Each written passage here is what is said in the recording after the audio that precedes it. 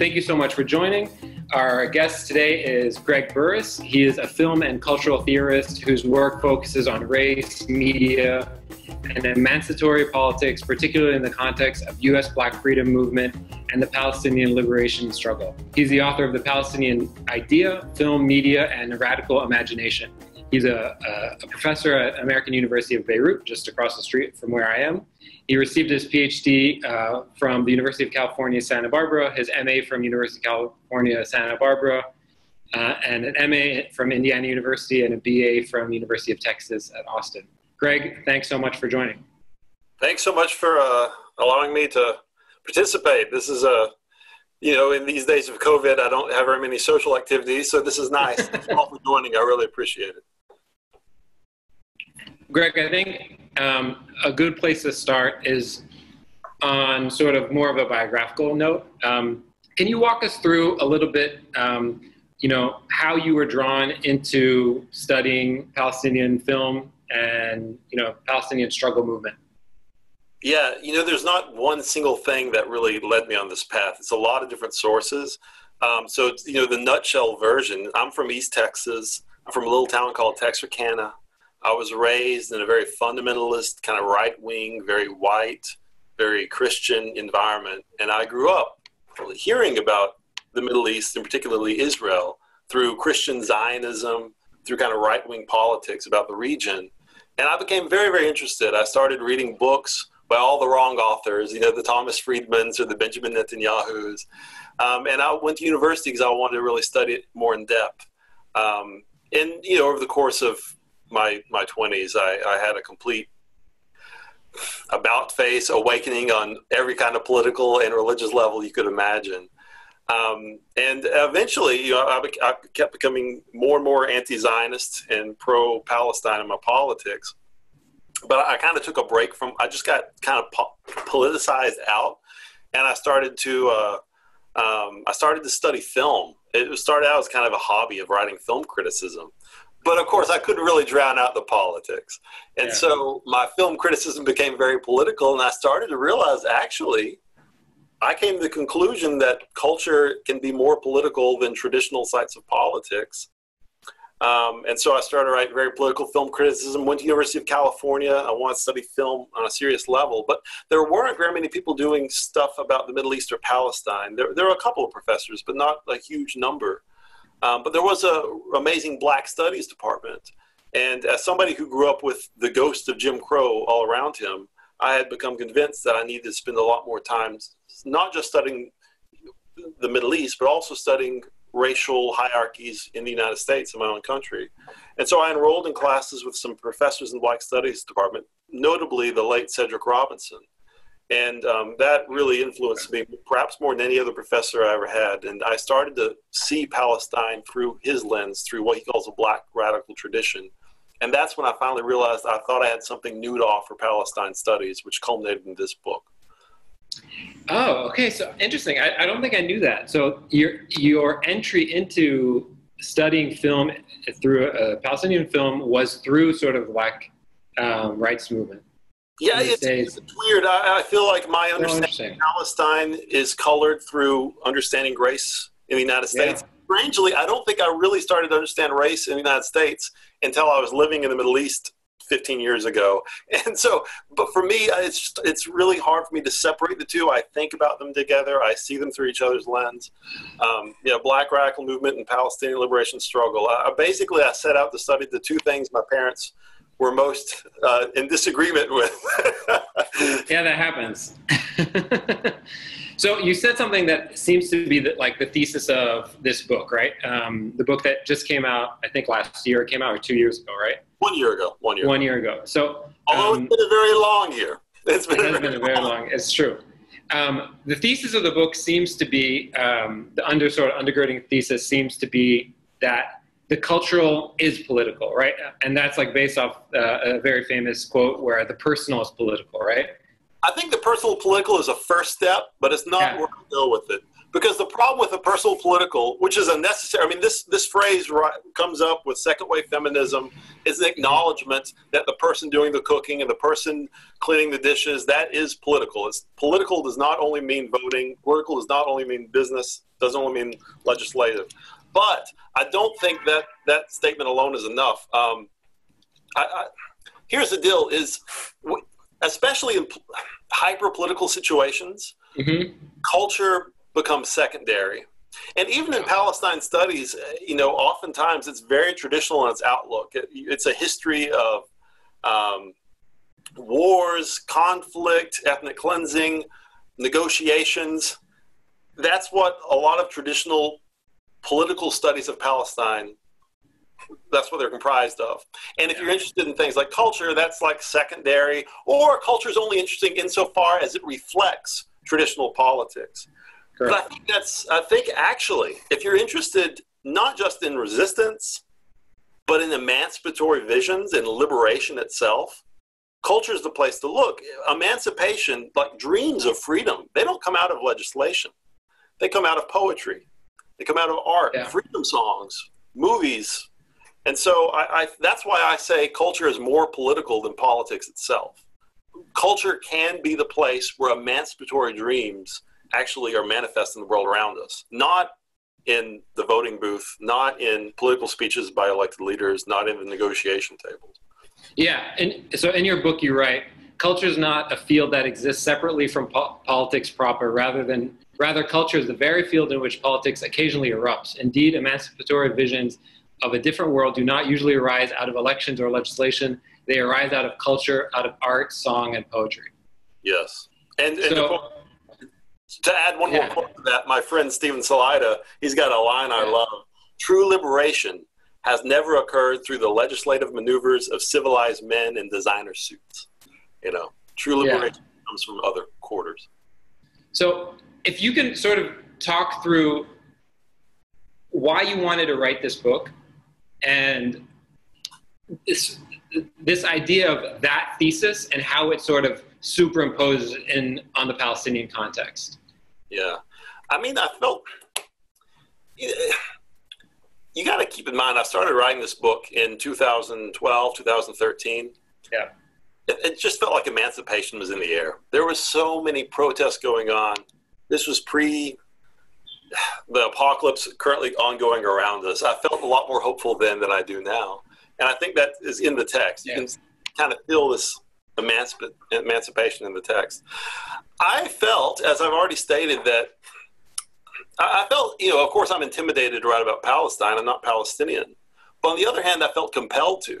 I felt like I was raised in lies, and I felt like as an American whose tax dollars and whose ideological surroundings supports the settler colonialist project of Zionism, I felt like I had a duty to add my voice to this struggle in whatever way I could. And as I said, after I had really delved into Black studies, worked with Cedric Robinson, thought really hard about Black radicalism, not only as resistance against white supremacy, but a place where liberation arises, I felt like there was something I could contribute to the study of Palestine that wasn't being said. And that's really what motivated me to write this book. So in the book folks talks about many things, and it talks about film primarily, and sort of the power of film and the power of media more broadly, and even further than that, sort of the power of imagination and the power of storytelling. Yeah. And you bring up a term called plasticity. Can you kind of just define that for the people on that call? What does plasticity mean, and why are these two films possible examples of that? Can you just sort of set the table to talk about this a little bit? Well, you have put your finger on probably the most complex theoretical point I make in the book. So it's not difficult for me to just do it really quickly. I mean, so let me just kind of give you the outline of my book so it makes sense. My book presumes that equality is not just a goal in the future. Yeah. If equality does not exist in the present, then I think it's a pipe dream. And I think when people protest, when people fight for freedom, they are asserting equality. They are saying we are free. And as a result of our freedom, we're going to protest your apartheid laws. We're going to protest your racism. We're going to protest your oppression. So equality already does exist in the present. Revolution isn't creating something new. Revolution is uncovering the forms of equality and liberation that already exist. And so that's what I'm calling the Palestinian idea. It's a term from Edward Said, the famous Palestinian intellectual, the Palestinian idea, which is like this idea of equality and binationalism throughout the whole of Palestine, and not some ghetto in just the West Bank or Gaza. Yeah. So I have the assertion that this already exists, and I think culture, in particular film, is a place where we can see it. So every chapter I look at a different media object, and I take this kind of thesis about equality and ask a different question about it. So the first couple of chapters, I'll look at the film Salt of the Sea and When I Saw You by Annemarie Jacir.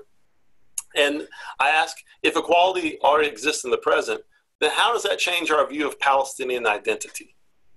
And that's where I bring up this idea of plasticity. What I'm saying, you know, the Zionists always said that the Palestinians never existed. Golda Meir in particular has this famous quote that everybody knows, that, you know, the Palestinians have never existed before. And so I you know, fighting against Zionism, I talk about Palestinian identity, and I try to show, like, what is it? On the one hand, it is a reaction to Zionism. Nobody can deny that certain aspects of Palestinian identity, like memories of the Nakba, for instance, are a response to Zionism. But it's also a creation, which is like intifada, like this like violent resistance or creative protest, or just, you know, the love of one's own culture. But then the third element, which I say is just, which is crucial, is like the fact that Palestinian identity isn't set in stone. It isn't in your DNA. It's not necessarily handed down from God. It's something that we can create and change, and it's plastic. It's a term I take from a French philosopher named Catherine Malabou. And it just really, I'm trying to say that it's not set in stone. And as a result, you know, it gives a possibility towards liberation. That's my quick way of trying to explain. No, it was interesting because when I first read it, for me, and you kind of addressed this in the book, like, for me, plastic seems hard and immovable and unchangeable, right? And versus like very flexible. So I actually had to do like a couple double takes of like, wait, hold on, I don't quite get this. But it's a plastic explosive. Yeah, exactly. And this ties into something that you talked about earlier, where it's this idea of change being almost like, you know, incremental, and the very small changes, maybe that's the wrong way of saying it, but basically like utopia isn't this fundamental shift, right? Very small changes and reimaginations could actually represent massive, have these like huge impacts. Am I misunderstanding that? Am I getting that wrong? No, I mean, what I'm saying is like massive revolutionary change is really just a small thing that changes everything. So in other words, although I support the right of Palestinians to return, I think true liberation is actually not some massive project to like bulldoze all the buildings that exist and build new ones and bring people from here and move people there. That's not what liberation is. Liberation is just a small change, which is a radical form of equality, and it transforms the entire landscape of Palestine, or any country for that matter. So it's a small change that changes everything. That's what I mean. Yeah. Can you? I was interested in one of the things that you mentioned. First of all, I'm curious why you picked these two films to illustrate this point. I like them. That's a good reason. You know, I mean, there's so many different films I could talk about, and I was particularly attracted to these films. And when I watched them and rewatched them, I just felt compelled. There was something I wanted to say about them. The director was nice enough to meet me and let me interview her once, and I wanted to promote her work. The most famous Palestinian filmmakers are both men, Elia Suleiman and Hany Abu-Assad. And I like them both. I like one more than the other one, but they're both good. But I wanted to promote somebody who probably wasn't getting as much attention as they were, and so I wanted to promote Annemarie Jacir, and that's why I chose her films. And then My Love Awaits Me by the Sea has I have a bit more of a story about why I chose that one, if we want to get to it later or now. Yeah, so, I want to get to that later. I want to make one question before we segue into that. usually when I think of sort of filmmaking, like powerful filmmaking, right? That has to do with sort of emancipation and struggle movements. I usually think of documentaries as a medium, right? They're the ones who tell the truth, right? But most of the times that I've ever been impacted by film is feature films or not like fiction, right? If I think of like the classic example for me is Do the Right Thing, right? When I watched Do the Right Thing when I was 15 years old, it like completely changed my life. Why do you think that is? Like you mentioned it in the book slightly, like that fiction has maybe more potency, has more creative license. Like why do you think that's true? Yeah, I mean, if you live in apartheid, then how do you conceive of a better world without dabbling into fiction? And as long as documentary is like purely pedagogical, realist, a description of oppression, well, you're not going to find liberation there. It's got a useful tool. People need to learn the empirical reality. But I'm not interested in that. I know the empirical reality. Anybody can go to Wikipedia and get the empirical reality. I want to think about Palestinian liberation, or to be honest, anywhere in the world, if you want to think about liberation, it necessarily assumes the structure of fiction, thinking of a better world. And so that's why I think fiction is a much more powerful tool. Yeah. Martin Luther King had to have a dream, right? He had to have a fictional dream. Yeah. I mean, I don't mean to say that. I mean, there's terrible fictions too. I think it's all good, but to be honest, that's why I go for fiction. And even the documentary I discussed, My Love Waits by the Sea, has kind of a fictional element to it. It's not a straight pedagogical documentary. So yeah, I'm a big advocate of fiction, and I even want to push it further. I want genre. I want more Palestinian science fiction, Palestinian horror films. I think they can serve a wonderful place in the path towards liberation. Yeah, we need a Palestinian Get Out. That's what we're looking for. Exactly. So yeah, walk me through My Love Waits by the Sea. What do you think it offers your readers? Why did it warrant a meditation? I love this film. I just rewatched it about a week ago. Unfortunately, it's as far as I know, it's difficult to find. I don't know about the illegal download sites, but it hasn't been released on DVD, and I don't think it's any of the streaming sites. It's a little bit more difficult. But I went to the London Palestine Film Festival a few years ago, and it premiered there, and the director was there, and the film really touched me and blew me away. Okay. And as somebody who's not the biggest fan of documentary, I was surprised how much I love the film, because this is a film that is essentially about dreams. The question, she travels through Palestine. She goes to Syria. She goes to Jordan. She goes to the West Bank. She goes to Jaffa. And she interviews Palestinians and essentially asks them, how do you continue to daydream? What are your daydreams? It's a very utopian film. And so I met her. I brought her to California to premiere the film there. I helped her come to AUB to show the film here. And it's just a really beautiful, touching film that is quite radical. And again, it's a film I wanted to bring attention to because nobody seems to know about it. Yeah. Okay, so I have a question, again, a little bit about biographical stuff. You just mentioned AUB. You live in Beirut, it's a long way from California, from Texarkana. You teach Palestinian students, you teach Lebanese students, you have, you're just not many kilometers away from the place that you're talking about. How do you feel like your students receive your scholarship? How does that work? What are you learning from your students? And, you've been in Beirut a few years, you've been in the Middle East over a decade. What have you sort of learned over that time? How has your sort of approach to this work changed over that time? Initially I was, even though I was happy to get the job at AUB, I mean, before I even got my PhD, I visited Beirut like 12, 13 years ago, and I had this kind of dream of teaching at AUB. There was no media program at the time, so it was just a fairy tale.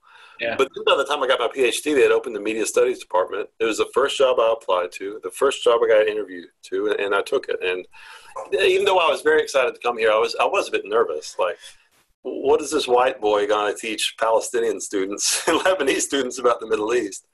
But the class, I think, has been wonderful. I've really enjoyed teaching the students here. It's sharpened my insights, and I realize that I also bring a lot of information that's useful to the students here. It's been a good experience. One thing that has made me particularly aware of are the different perspectives within Palestine.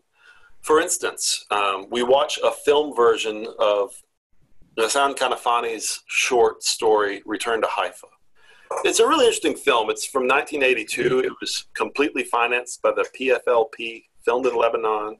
They actually went to Tripoli, and they had all these Palestinians. This is 1982. They showed up wearing the same clothes they had worn 40 years earlier during the Nakba, and they recreated the Nakba for this film. Wow. So we watched that and talk about it. And what's interesting is Ghassan Kanafani, as radical a Palestinian as you could possibly imagine, inserts into his text a Holocaust survivor. And even though she is a colonizer, he, in a very complicated way, also sees her as a victim of European anti-Semitism. So it's a very nuanced tell. And we've had a lot of debates about that. I had a student from one of the camps here and another student who was from the West Bank get into quite a heated debate about the depiction of Israelis in Palestinian film. Can they be depicted as victims? Is it possible to be a victim and a colonizer at the same time? And seeing those debates, talking about them, I think it's definitely sharpened my awareness of how these texts circulate and how they're received. Very cool. I want to talk about the last section of your book and a big part of your scholarship more broadly, which is a term that I'm taking from your book, Black Panther Palestine. Walk me through what that term means to you and how those three words are related. Yeah, Black Power Palestine. Yeah. So, Black Power Palestine. As I'm preparing and thinking about this book, I'm still trying to figure out exactly what my angle is. This image you see on the screen right now, it hit me, right? This is a protest in March of 2013 when Barack Obama made his first and I believe only state visit to Israel, to Tel Aviv and I think Jerusalem, but definitely Tel Aviv. And when that happened, some Palestinians in Hebron staged a demonstration in which they took on the icons and the images of the Black Freedom Movement, Rosa Parks, Frederick Douglass, I Have a Dream, music from the Civil Rights Movement, and they desegregated Hebron's segregated streets. Hebron is, apart from Gaza, I think Hebron's one of the ugliest faces of the occupation. And it's got segregated streets, sides for Jews, sides for Arabs, and they desegregated it, and then they were arrested almost immediately. And there's pictures of people with MLK mask getting arrested. It's like he got resurrected just to be promptly arrested yet again. And so as somebody who grew up, as I said, the ghosts of Jim Crow were not hard to find in Texarkana. In my hometown to this day, if you go to downtown, there's an old shell of a bakery from, I think it was built in 1893 or so. And at the top, if you look really carefully, KKK is still etched into the cement. So as somebody who's interested in thinking about white supremacy and in Black radicalism, Black Panther Party, Angela Davis, the stuff I learned from Cedric Robinson, when I see the ways that these struggles can intersect, I mean, I can't imagine a more inspiring thing for me personally.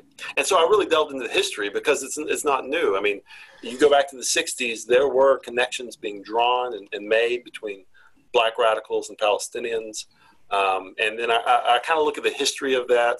I complicate it. I think about it. I show different ways in which it's been demonstrated historically and today. And I wanted, and throughout my entire book, even though there's only one chapter that's specifically about Black Palestinian solidarity, the entire book I'm using Black radical thought, whether it's Cedric Robinson or James Baldwin or Huey Newton from the Black Panther Party or Assata Shakur, because I wanted not just to document Black Palestinian solidarity, but take it a step further and ask, what does Palestinian film and culture look like if we view it through the lens of Black radical thought? And so I think my book is a step in that direction.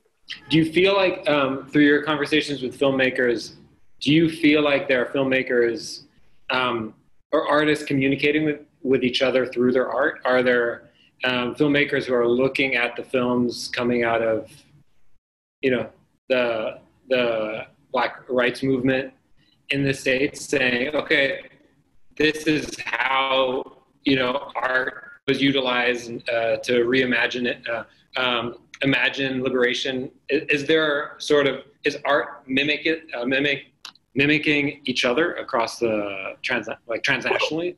Art certainly is. It usually is the form of music or creative demonstrations or poetry, not film. Yeah. But even in film, there are some very interesting examples.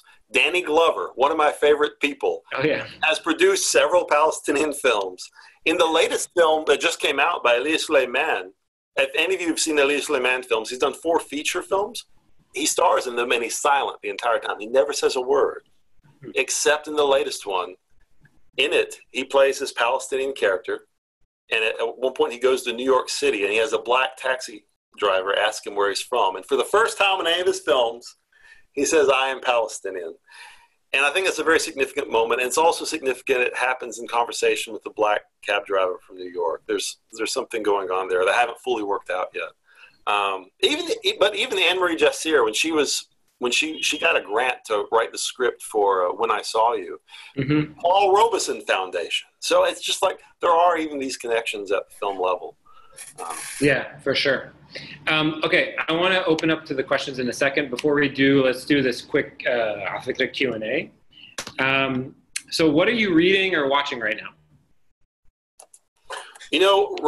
Lately I've been going back through a lot of black literature from the 60s. I just read Angela Davis's autobiography, and then I've been kind of going through and reading the stuff by James Baldwin that I've missed. And I just picked up the prison letters of a man named George Jackson. He was a political prisoner, essentially, who was assassinated by cops. So I just opened that up this week. So that's what he was American. Yeah, he's American. These are black Americans. And I always find that era and that literature to be like a very sometimes when I read scholars, it intimidates me, and it doesn't really make me want to write. When I read Angela Davis or George Jackson or James Baldwin, it makes me excited about writing again. So that's why I'm kind of going back through some of this stuff. That's how I feel about stand-up comics. Okay, good. Okay, let's. Who would you shadow for a day, past or present? There's a character who I wish I had met, and I would love to have shadowed him. His name is Ilan Halevi. He's dead. He was born in France. He was Jewish. He became friends with all of the black Americans who lived there, like James Baldwin. Then he moved to Israel and realized he didn't like it. So then he moved to the West Bank and joined the PLO and became one of Yasser Arafat's top aides. That is a man I would like to shadow for a day. It sounds like you want to shadow him for a lifetime. How do you spell his name? Ilan Halevi, Halevi. From James Baldwin to Yasser Arafat. That is a biography that needs to be written. Huh. Interesting. Okay. Very interesting. What do most people misunderstand about your work or your line of work? Every time anybody asks me what I do, I say I teach film. They think I'm a filmmaker. And not only am I not a filmmaker, I have no interest in being one. I want to write about films. I like film criticism. I like literature. I like writing. And that's what I want to do, not make films. So just as a trailer, who are your favorite film critics? Robin Wood. He's now passed away, but Robin Wood changed my life. Robin Wood was a gay, feminist, Marxist, British film critic in the 60s, 70s. He would write about Alfred Hitchcock or even horror films like the Texas Chainsaw Massacre. But no matter what he wrote about, first of all, he's a beautiful writer. And second of all, he would always make you see patriarchy in ways you didn't realize. He'd make you see racism, capitalism, consumerism. I think he opened my eyes to politics almost more than anybody else. It's like, do you ever read Wesley Morris? No. Oh, I love Wesley Morris. He's amazing. Really good. Whose work do you admire and are inspired by? My old professor, Cedric Robinson. Cedric Robinson was definitely the best professor I ever had. He's one of the three most important theoretical figures in my book. And as I go forward, I'm certain that everything I ever write will be touched by his knowledge and his insight. He was very interesting because, I mean, as a young man, he met Malcolm X. He wrote this just breathtakingly epic book called Black Marxism that is both a critique of Black nationalism and Marxism. Most people don't realize because they don't bother to read it.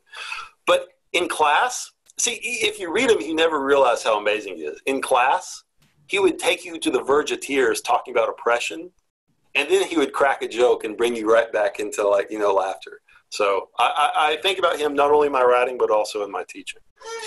Out of curiosity, who are the other two important thinkers that sort of undergird your book?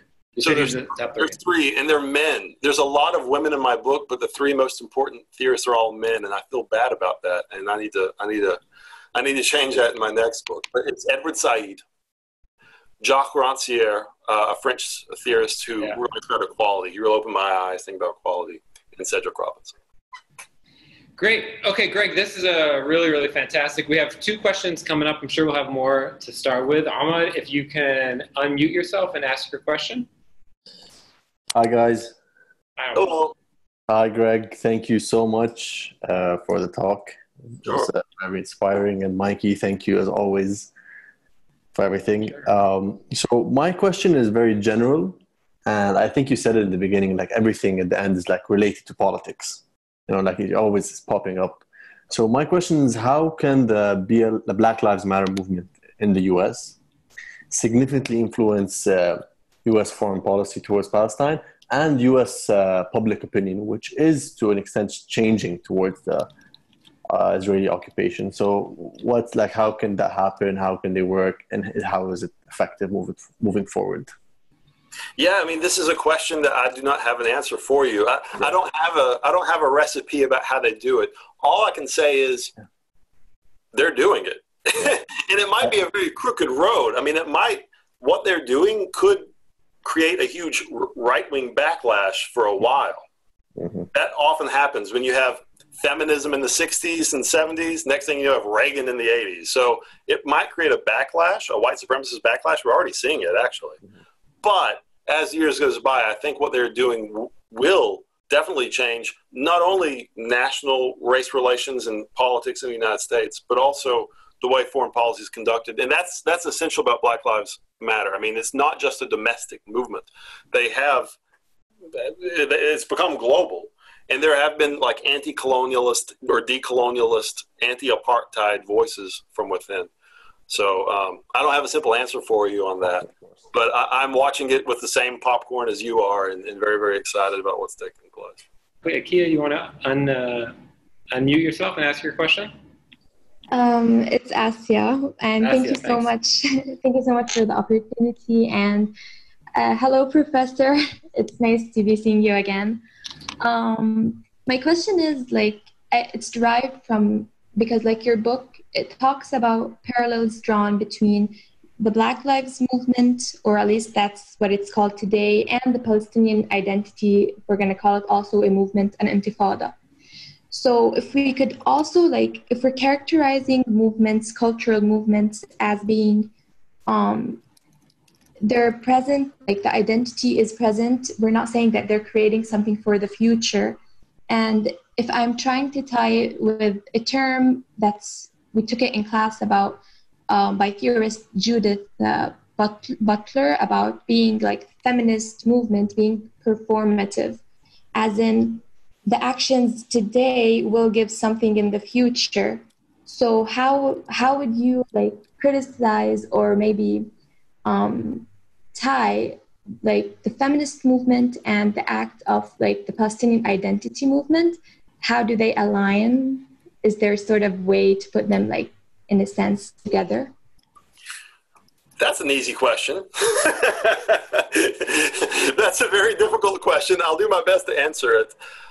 If I understand you correctly, first of all, you are quite right to suggest that Judith Butler's notion of performativity does parallel my own ideas about identity more broadly. That identity isn't set in stone, it's not in your DNA, it's not handed upon you up high, it's changing constantly, and it's very much through our performance, whether that identity is white or black or Palestinian or anything else. So there is like some parallel there. I haven't thought much more about that, but there is a parallel. And I think the second part of your question is like, what is the place of theories of gender and feminism within the Palestinian movement for freedom? Like, the thing is, I support Palestine, but what is Palestine? There are so many arguments within Palestinians. So it's which Palestinians do you support? And within Palestine, there are movements that I disagree with, and there are ideas I disagree with. One of which is militant nationalism. I think there's a great danger here. For me, the example is Zionism. Zionism arises out of Europe as a response to European oppression, anti-Semitism. And so in the name of Jewish liberation, they end up inadvertently becoming Europeans. It's almost like they became the very thing that they were trying to get away from. And I think that is a danger for all liberation movements. I don't care if it's Black Lives Matter or Palestine or anything else. We always have the risk of replicating the very thing that we claim to be contesting. And if Palestinian resistance takes a militant nationalism, I'm afraid it's actually just mimicking the Zionism it opposes.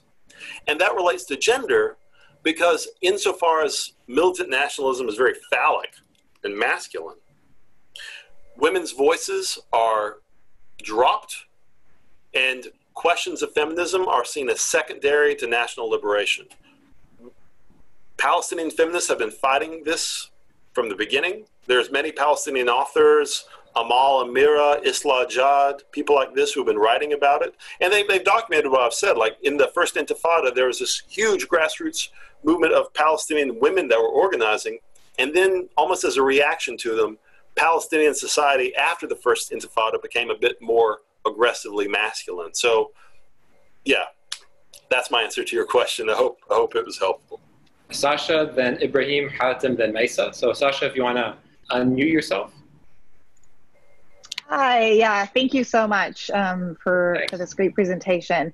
So I was thinking about you talking about this idea of these films as articulating this idea of liberation and perhaps futurity as well, and thinking about the fact that, like all art, these are obviously interactive things with audiences. So I was wondering if you could speak a bit about how these films interact with or speak to audiences, both Palestinian audiences and then, if so differently, international audiences as well. Yeah, a lot of people have asked me this kind of question, and I always have a difficult time answering it. And to be honest, I have actually seen Palestinian directors have a difficult time answering it because they are making their films for so many audiences. I don't think it's fair. For instance, Annemarie Jacir, her first film, Salt of the Sea, which I do think is her weakest film, and I do criticize it in the book. As much as I do like her, I do criticize it somewhat, especially in relation to her next two films. I have seen Palestinians criticize this film and say it's like a film for Westerners. And I don't think that's completely right. I also think it's completely wrong. I think she's trying to think, how do I make this film for Westerners? And so sometimes Palestinians within West Bank, for instance, they don't like it. But it's like a very difficult thing because Palestine is such a global entity as a result of the Nakba and the diaspora. It's like there's so many perspectives, and who do you address these things to? One of the films that I have seen massive audience differences to is, I don't really talk about it in the book, it's Elie Suleiman's film, The Time That Remains. A film that I would actually put in my top 10 film of all time list. It might be the only Palestinian film in my top 10 film of all time list. Elie Suleiman's The Time That Remains. Suleiman he's from Nazareth. He holds an Israeli citizenship. He's born there. And so he's like a 48 Palestinian. And as a result, he grew up seeing Israeli flags, speaking Hebrew, knowing Jews. He's still militantly Palestinian as far as I'm concerned, but when I've seen Palestinians in other places watch that film, they will accuse it of normalizing Israel. And so it's interesting how that film could be seen as so subversive in one context, but then you play it to some Palestinians from the camps in Lebanon, as I have, They actually they're actually quite offended by the film, and they think it's normalizing Israel. So, yeah, I mean, I don't have, once again, I don't have like a solid answer for you, but I also have actually the same question as you do, is how these films communicate with audiences. And the other thing I would say is, how do they talk to audiences in the West Bank? There are very few cinemas in the West. There's 0 cinemas in Gaza. And there are very few cinemas in the West Bank. There are occasional art film festivals. There are a couple of sites. They don't do well. And from what I gather, they often play whatever Hollywood fare they can get. Occasionally Palestinian films. But I think they circulate there more on like the black market or like hand-to-hand DVD or download than anything else. Yeah. Great. Thanks, Sasha. Rahim is up next. Thank you, Greg, for today's talk. I have a couple questions and one remark. Sure. The first question is, do you think if Hanan Sha'rawi was elected president of Palestine would have changed the attitude from the West, having a woman and a Christian woman, instead of having the West looking at Palestine being a Muslim, radical, masculine state? Would that have been sympathetic to Palestine, having a Hanan Ashrawi, which is a very strong lady, a politician? This is my one question. The second question, I don't know if you have touched on, and that I missed out. You didn't talk about any of the movies that my Masri have done about Palestine. I don't know if you did or I missed it out. And the second remark, that's not a question, I think the Zionist movement was well before anti-Semitism. So I think that created anti-Semitism, if any. I think that the Zionist movement was well before where the Jews were persecuted in Europe. This is a remark of mine, and if you have any comment on that, that would be fine. Thank you very much. Okay, so really quickly, I've met May Masri. She came to my class once. I mention her a few times in my book, but I don't subject any of her films like extended analysis. However, you'll be happy to know, I don't have the name in front of me, a book was just released. As far as I know, it's the only book dedicated completely to one single Palestinian director. So there's a new book just released, I think by Palgrave or maybe Rutledge, just about May Masri. So that exists. Hanan Ashrawi was just recently denied a visa to visit the United States. So maybe civil society would like her more in some ways, but I'm not sure that alone. To be honest, I think Palestine could elect Jesus himself, and that wouldn't change the minds of the Christian Zionists and their various lobbies in the United States. So that's what I would say about that. Although I would welcome her. And unfortunately, I disagree with you. But I mean, it's just a matter of record. Anti-Semitism goes back long before the 19th century, which is when Zionism, and to be honest, Zionism really starts in Christian circles before it gets to Jewish circles. Even the phrase that the Zionists use, like a land for a people without a land, that actually originated in Christian circles before some Jews adopted it in the 19th century. Thank you so much. Hatem, and then we're going to end with Maisa. Hatem, if you want to unmute yourself. So your book wants us to take utopian politics, solidarity, and hope seriously. These are things which, for many who see the realities on the ground in Palestine, in the occupation, many who see the realities of white supremacy and its violence in the US, they don't like the word utopia. They don't always like the word hope. How do people typically misunderstand the politics of solidarity, the politics of utopia, and the politics of hope in relation to Palestine and film? What's if there's something you could tell them, here's what you should think about it, or here's what you should understand about it? It's nice to get a question from one of the people who hired me for this job and then left Lebanon before the crisis. I think you had your finger on something, Hatem. Thank you for the question. Let me answer it maybe in a slightly unexpected way by quoting a French guy named Jean-Luc Godard, who the filmmaker, who he has this quote that in 1948 with the Nakba, it's as if the Jews entered fiction and the Palestinians entered documentary. And what he means by that is, once Israel established itself, the Palestinians have this burden of trying to prove to the world their plight, trying to prove to the world their rights to the land, trying to prove to the world their oppression. Meanwhile, the Israelis are in this fictional world of they have a state and this belief that they control the land and everything else. How that works out cinematically, Palestinians have this great burden to try to convince the world of the justice of their cause, which is why so many Palestinian films, especially like in the militant 70s, are all about bombs and oppression and death and despair and walls and apartheid. But I don't think you're going to... I think the problem with this kind of approach to film is you're preaching to the converted. I don't care how many bombs you document. The people dropping the bombs are going to keep dropping them. If anything, they'll be proud of what they did. Look at what we did. We dropped all these bombs.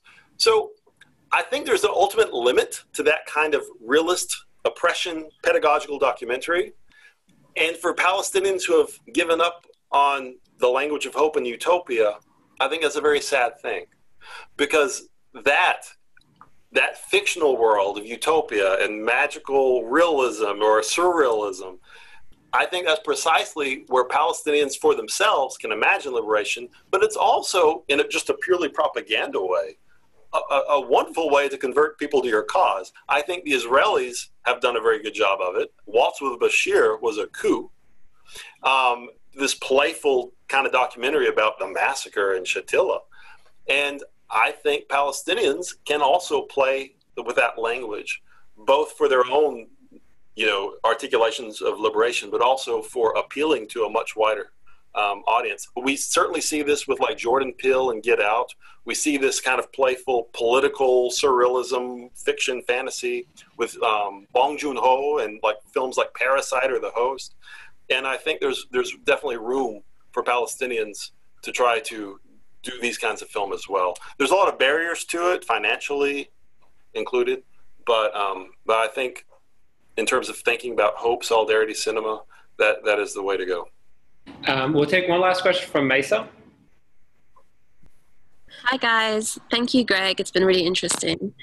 Okay, so apart from more recent filmmakers that you've already mentioned, like Elias Suleiman and Annemarie, Jacir, etc., are there any classic Palestinian filmmakers or classic Palestinian films that you recommend? Or was there even a Palestinian film scene historically at all? Okay, so the first Palestinian filmmakers were active before 48, right? So we have this long history, the early 20th century. I can't remember his name. I'll get it wrong, but there was a man who actually was like, had a camera. He was doing like newsreel footage, like the visit of a Saudi prince to Jaffa and Jerusalem, and he'd film it. And then the Nakba happened. Yeah. Everything was lost. He even had a film studio set up. Mm-hmm. Everything was lost. He turned up 40 years later working as a plumber here in Shatila camp in Lebanon. Nobody even knew who he was. After 48, and all these films are essentially lost as far as I know, anything before 48. After 48, there's a long period where there's no filmmaking taking place. There's a couple of random, like Jordanian or Egyptian film that has like a Palestinian on the set, but that's it. Then in the 60s, you have photographic initiatives funded by the PLO, PFLP, DFLP, whatever, to try to like document the refugees' plight, but also trying to advertise the liberation movement, and that turns into documentary filmmaking throughout the 70s. Again, most of these films are lost because they were stored in Beirut, and when Israel invaded Beirut, they went missing. Now, pieces of them exist here and there. They're on YouTube.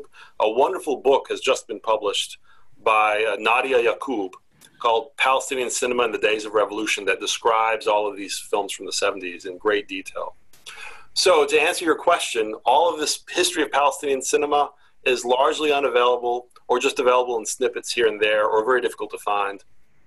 So the first films that we actually normally talk about come from the 80s, and they're with a Palestinian, again, from Nazareth, but he moved to Belgium. And he did a documentary in the early 80s called Fertile Memory, and then he did this fictional film called Wedding in Galilee, and that's like the canonical first independent fictional feature film, Wedding in Galilee.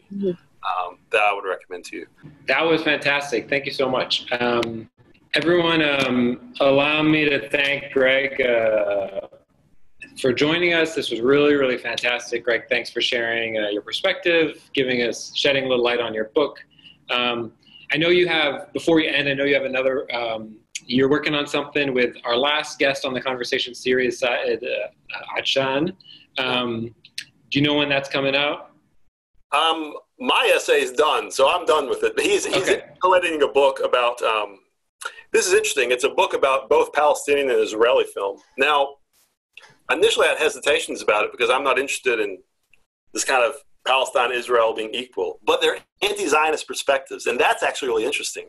Anti-Zionist perspectives on Israeli films. So my essay is about the plight of African asylum seekers in 48 Palestine and Israel, and Israeli documentaries about them, and how those documentaries renegotiate Israeli forms of whiteness. He's editing the book at, I think, Stanford or maybe Duke University Press, probably next year. Stay in touch, stay curious, stay nerdy. Thanks so much. And Greg, cheers. I really appreciate it.